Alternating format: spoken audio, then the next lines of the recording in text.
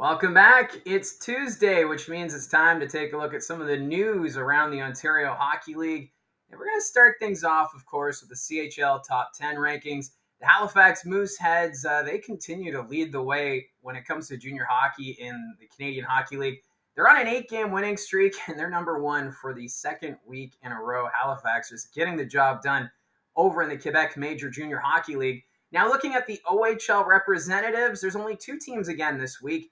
First off, the London Knights, they came in at number 7. And for London, they went 3-0 last week, including a 4-0 win over the Guelph Storm to wrap up that 3-game winning streak.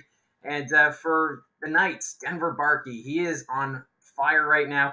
A 7-game point streak, and over the last week in those 3 games, 7 points. So Denver Barkey climbing the scoring charts in the Ontario Hockey League, and no surprise, really. Denver Barkey, he's got some great hands, good shot, and he's helping lead the way for London as they had a bit of a slump there at the end of October, but have really started to turn things around.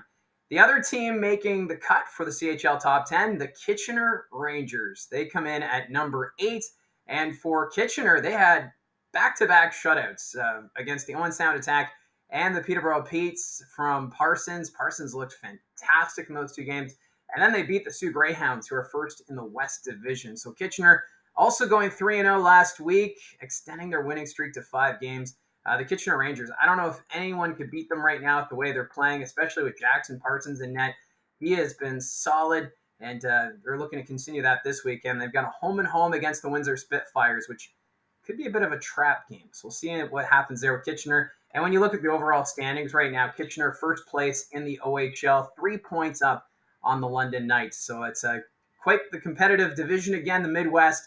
And it's London and Kitchener right now going toe-to-toe at the top of the division.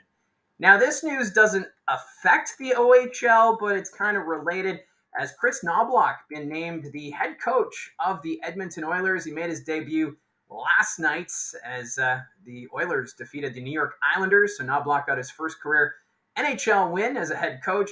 Now, Knoblauch, if that name sounds familiar, it's because he was the head coach of the Erie Otters from 2013 to 2017. And he had a fantastic run. He was part of that Otters dynasty that won 4 straight 50-win seasons. And in all 4 of those seasons, they went to the Western Conference Final, made 2 OHL championship appearances.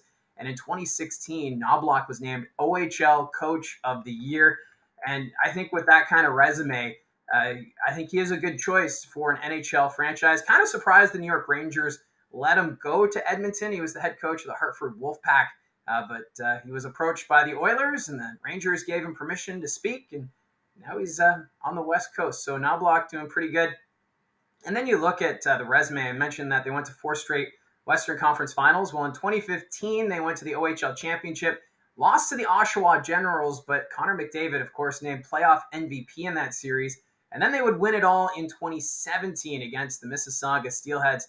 But if you're an Otters fan, you also know that's the last time they were in the playoffs. So the team really hasn't been the same since Knoblauch left. Mind you, there was the pandemic and the shutdowns and all that, which kind of disrupted the flow for junior hockey, and we're still feeling the effects of it with all the teams and just their draft picks and player development. But outside of that, Knoblauch having a great run with the Erie Otters, and it's great to see him now at the NHL level and being reunited with Connor McDavid and Warren Foegele, who both played with him when they were a part of the Erie Otters organization. So congratulations to Kris Knoblauch. Now, another coaching new change, and it has nothing to do with the Niagara Ice Dogs this time. It's Patrick Sanvito. He's back in the OHL, and if that name sounds familiar, it's because he is a former OHLer playing for the Windsor Spitfires and the Sudbury Wolves these last 2 years. He was with Queen's University men's hockey program as an assistant coach, so just going down the street to the Leon Center, and he's now manning the bench there as an assistant coach. He did make his debut behind the bench for the Frontenacs on Sunday against the Oshawa Generals in that shootout win. So for Kingston, I think this is going to be good for them because Sanvito, he served as captain. He knows how to be a leader. He was also a solid defenseman. You look at his points. He played in 284 games in the OHL, 8 goals, 35 assists, 43 points, which doesn't sound like a lot, but consider what he was like on the back end. He was physical. He knew how to play the game in front of his net. He was a leader both on and off the ice. So I think Sanvito, this is a good stepping stone for him in his coaching development. And under Troy Mann, I think this Kingston Frontenac's team looks primed to make a climb up the Eastern Conference standings.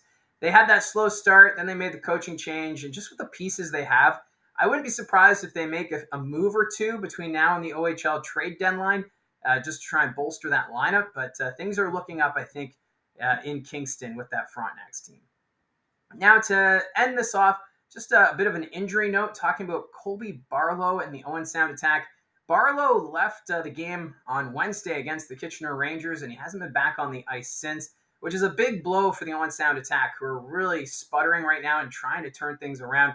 Since firing Greg Walters and bringing in Rumble, the team just hasn't been able to click and find that groove. They've been getting a couple wins here and there, getting some good performances from Barlow and Denny Gore and company, but then just missing the mark. So it just seems as though something's missing with this Owen Sound Attack team, not meeting the expectations coming into this season. But if you look at Colby Barlow, a point-a-game player, he's played 14 games, 9 goals, 5 assists, 14 points so far this season since coming back from the Winnipeg Jets camp.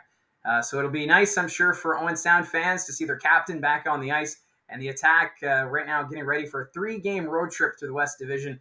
And that starts Thursday night in Windsor before stops in Sarnia and Flint. So for Owen Sound, a team desperate to turn things around.